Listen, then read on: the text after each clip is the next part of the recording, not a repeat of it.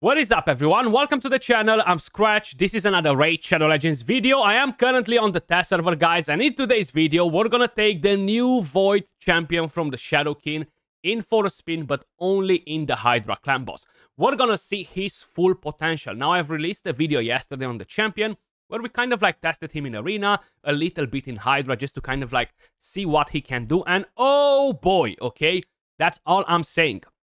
First, I do want to say that I butchered his name. It's actually no L in here. It's Ieyasu, or you're kind of like pronouncing it in a similar way. And yes, I did found out quite a few things about him being the most powerful shogun in the Japanese history. So thank you for that, guys, for correcting me in the comments.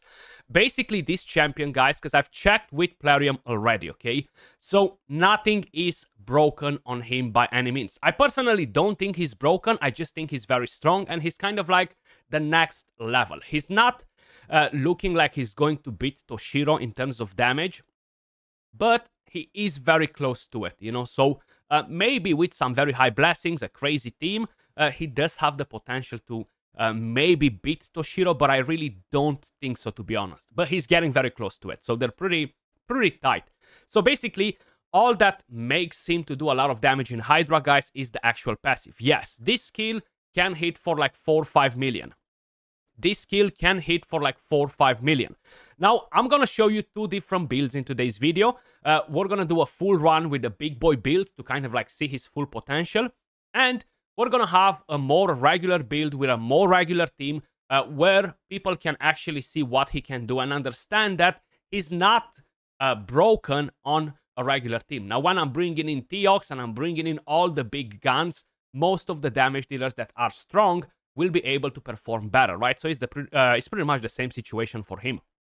With this passive, whenever this champion attacks, all enemies except the initial target receives damage equal to 25% of the damage dealt to the initial target, and will ignore 100% of the enemy defense. So basically, when you are attacking decapitated heads, guys, keep in mind they are taking a lot of additional damage, 200% additional of the regular hit, right? So that will boost this damage from the passive a lot.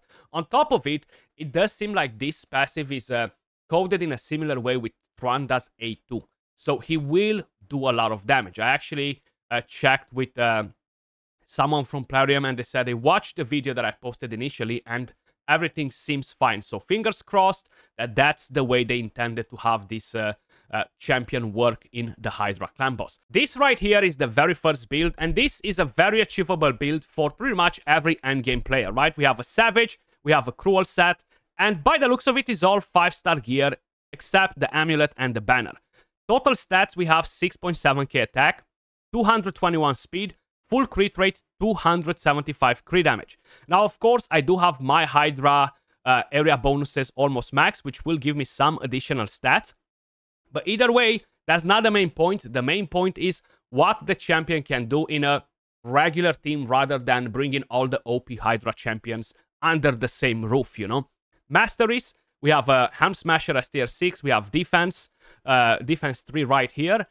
Blessing, Haven Cast is the only good blessing that we can give him at 5-star that will actually increase the damage. But that's pretty much everything about the very first build. Let's see what he can do in Hydra, and then we're gonna move over to the big boy build and the big boy team. This is what we're running right here, guys. We have Mishinaki, we have, of course, Val the Destroyer, we have Ugo, we have Ieyasu, we have Mikage, and Molly Tankard. Now, of course, if you have Mikage, you're gonna want to pair them together once you're gonna get to summon this champion. But let's see what we can achieve with this team, guys. Maybe the Nargigante Archer would have been a better option instead of Mishinaki, just to get a bit of a healing, to get a decreased speed, because we have no increased speed or decreased speed. So that will cost us a little bit, you know.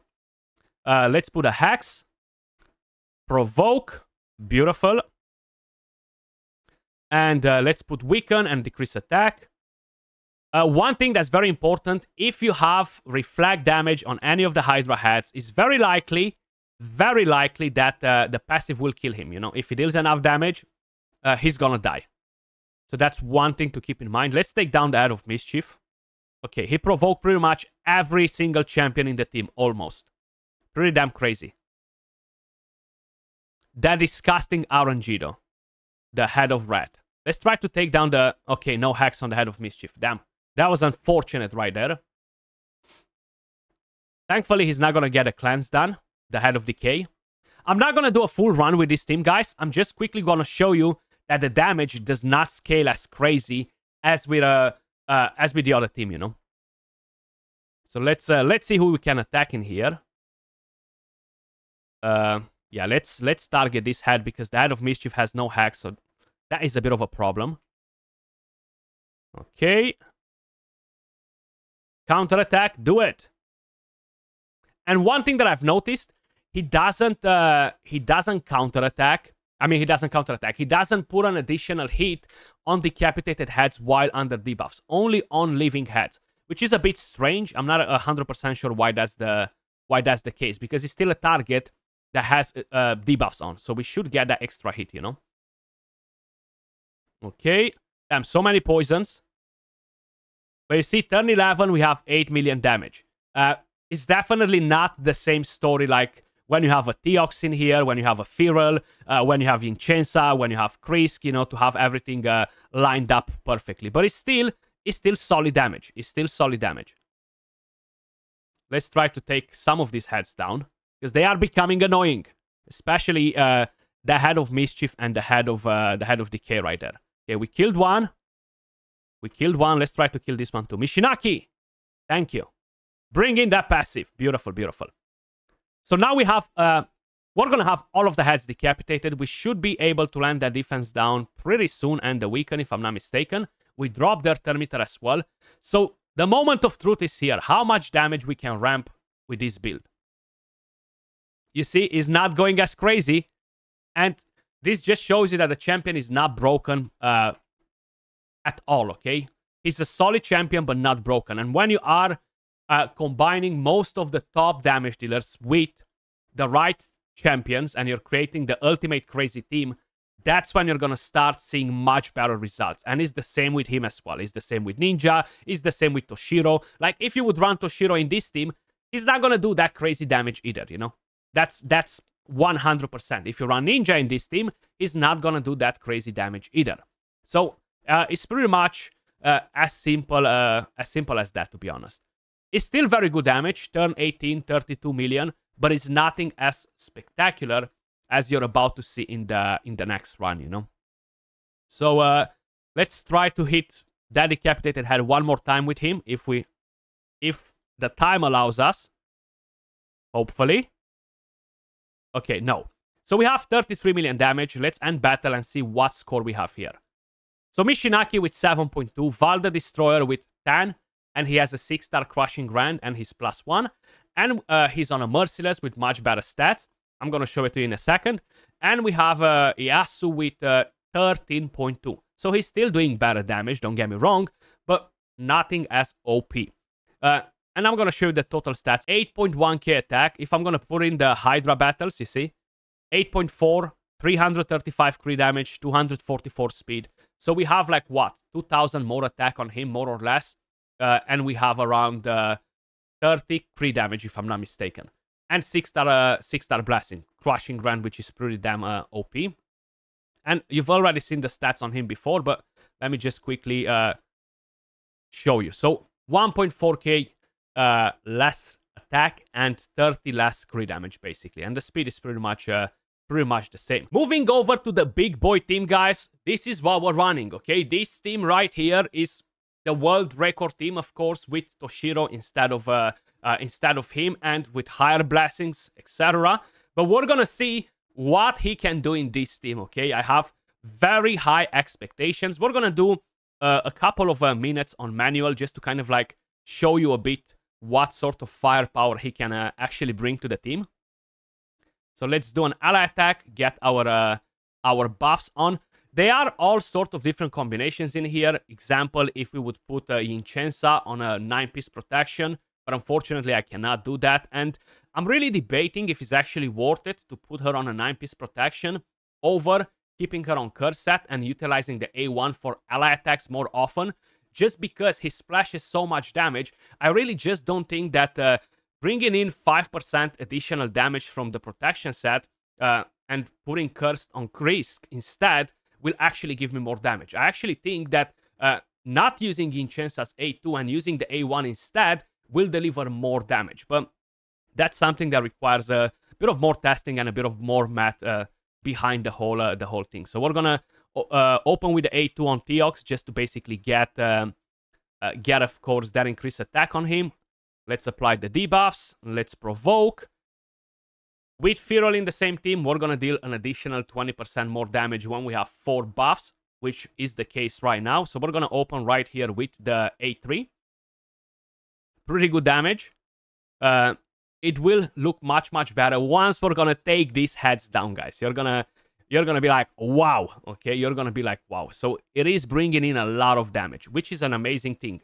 We need more powerful damage dealers. I know it is a bit of a power creep to some of the older ones, but it's still something that is required in the game, especially as legendaries, to be able to compete with some of the stronger mythicals, you know? So right here, I'm actually gonna hit the decapitated head, but only with a basic skill. I want to apply that defense down and weaken and more debuffs before I'm going to go in with a A2. So we're going to go with Theox. Now, Theox will make his damage go crazy, okay? That's one of the things that will make this team look broken, is basically combining all of these big boy champions and getting insane results. Like, look at that. 21 million, we jump to 26. No defense down, no weaken. Now, once we're going to apply more debuffs on the target that we want to attack, of course, it will be much better when Theox ally attacks. The more debuffs, the more damage. So check that out. 30 million. And we jumped all the way to 57, okay? And right now we're going to go with the A2. 1.4, 1.5, we jumped at 80 million. Now we're going to ally attack with Mikage. The damage won't be as good as when Theox is in play.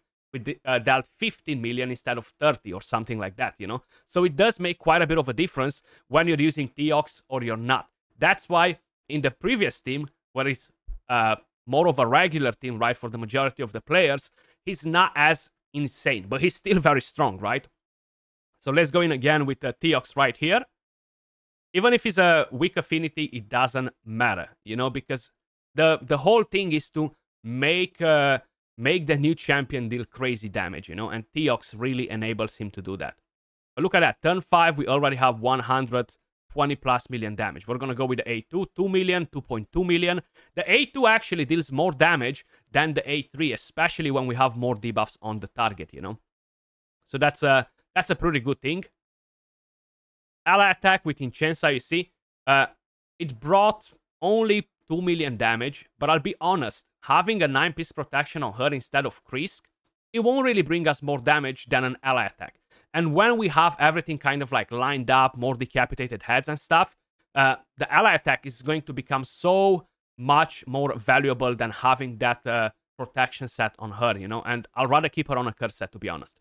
But I really need to deep dive into it with a bit of math and stuff to be sure that I'm telling you the right thing here, you know? So let's take that head down. They still have the life barrier. Of course, the damage that we're splashing is not going to be as crazy because that will bring in damage reduction. So that's one thing. The more you're playing with the team, the more you can actually experiment and kind of like find a way to keep the heads decapitated for as often as possible, to don't have too many of them to kind of like come back at the same time and stuff like this. And that will just overall increase the damage, you know? So that's something to keep in mind as well. But either way, we're slowly taking them down. Now, one thing to be very careful with is if the reflect damage appears on any of the champions, is game over, because his passive will kill him. So if you don't have a reviver, it's going to be very hard to dodge that. And honestly, there isn't much you can do about keeping him alive when reflect damage is on, unless you're really hitting targets that have a toxic cloud or something where you're not able to deal a lot of damage. Now, one more thing that will make him deal more damage than most of the other damage dealers, including Toshiro, is affinity. His void affinity, he's not going to get weak hits. He's going to work on every single rotation, no matter what the game brings at you. So that's one of the pros that really puts him at the top over any other damage dealer, is the affinity. Because if you're running a Toshiro, you're going to get weak hits no matter what you're doing. If you're running a Garrel, you're going to get weak hits. If you're running Tranda, you're going to get weak hits. Now, he's not going to beat Tranda He's not even gonna get close to Trunda or anything like that. But being Void Affinity is actually really, really powerful. So look at that. Turn 13, and we have 216 million damage. Super powerful. But let me just quickly show you what he can do once we're gonna do a full run and reach the turn limit count. And as you guys can probably notice, this damage is just freaking crazy with this team, right? With my ninja, which is +4, 6-star, I can get around 5 to 6 billion on this difficulty with the exact same team. Now with him, we managed to break that, and we are at 7.6 billion on Nightmare, guys. Theox with 560 million, Yinchenza with 1.2. We have, of course, Ieyasu with 5.7 billion damage, guys. So he's definitely going to be a super powerful champion for the Hydra clan boss. And I'm actually glad that he's a legendary and not a mythical champion, because in a way or another, it's slightly easier to get him. And I'm praying to the gods of RNG that Plarium will make this champion a guaranteed. You've seen what sort of damage he can deal in a big boy team, and I quickly want to share the build with you guys so you have a better understanding of what to expect from it. So I do have him on a Merciless set. I actually have, funny enough, I have 8-piece Merciless set on him, pretty close to get to that 9-piece. So I'm getting additional crit damage, speed, etc. The main thing is I'm ignoring 35% of the target's defense. Now I only have a 5-star blessing on him. If I would have a 6-star to put him on Crushing Rand, that of course will boost the damage a bit more. Now total stats on him, guys. Let me just bring in the Hydra battles because I almost have everything maxed in here. We have 49k HP, 8.6k attack, 2.8k defense, 250 speed, full crit rate, 342 crit damage. He doesn't require accuracy or resistance. Plus, of course, we ignore an additional 20% of the target's defense. So he does a lot of work. Let me just move my head a bit out of the way so you guys can see all the area bonuses clear in here. Pretty good stats. Now, I've tried champions with much better stats. Like if I'm talking about my ninja, he has over 10k attack and he has over 400 crit damage on a very similar build, right? And while Ninja deals a lot of damage in the exact same team, he's not really coming close to it. So I've managed to get Ninja over 3 billion damage. But, of course, this new champion is a bit of a different level. So he will 100% be meta for the Hydra clan boss. In terms of masteries, guys, I haven't really changed them. We have the exact same thing we had on the initial team. I could potentially get Heart of Glory, deal a bit of additional damage, go with Life Drinker because we don't really need Ruthless Ambush and this for the Hydra clan boss, to be honest. So this could boost the damage a little bit. Of course, we're not always going to be on 100% HP, so that's one thing to keep in mind. This mastery won't always benefit our champion. That's why I haven't really bothered to change them. As a blessing, Haven Cast is kind of like the best thing that we have available at 5-star for him. There isn't anything else really that will boost the damage more than this, except Crushing Rand, but that is only at 6-star. So that was pretty much everything for this video. You've seen his performance on a more regular team. You've seen his performance on a big boy team. It is quite a bit of a difference. He will benefit a lot from having multiple ally attack champions. He will benefit a lot from decapitating all of the heads as often as possible because he will spread more damage with a passive like that. But either way, he's an amazing champion. And I do wish that Plarium would make him as guaranteed in a similar way they've done with Narcissus, because a lot of people need to have a strong champion for the Hydra clan boss. But that was all pretty much for this video. If you enjoyed the content, smash a like, subscribe to the channel. Appreciate all of you guys watching. Much love, and I'll catch you all in the next one. Peace.